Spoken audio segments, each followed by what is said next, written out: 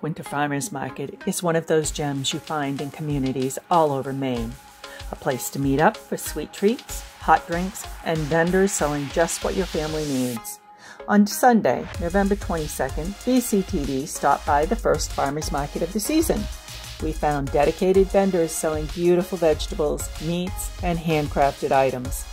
Between customers, BCTV asked the vendors how COVID has impacted their farm or business. Here is what we found.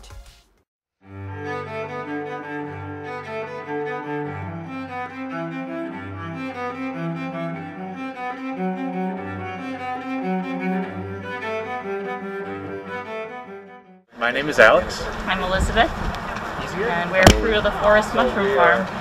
Where are you located? Gorham, Maine. What impact has COVID had on your business? Well, it's been tough with farmers markets and restaurant sales, getting enough customers at this time. We're hopeful. We're hopeful that we'll continue to be able to provide our product, and we're always remaining optimistic.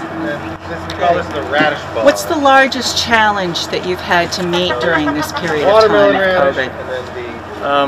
Being able to diversify our market, I would say. There's a lot of precautions being taken, but again, we're doing what we can. I think in order to succeed, we need to really focus on marketing, show people that we're taking it seriously, that we're keeping clean processes, really just diversifying and reaching out as much as we can.